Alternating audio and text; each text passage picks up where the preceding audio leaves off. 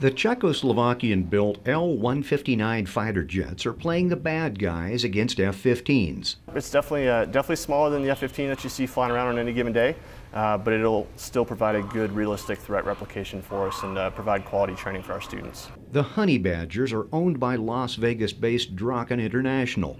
The jets are flown by highly experienced former U.S. military pilots. Most of them that have flown F-15s, F-16s, most of the inventory currently in the U.S. military, so leaning on some of their experience and their depth of knowledge will help our students learn.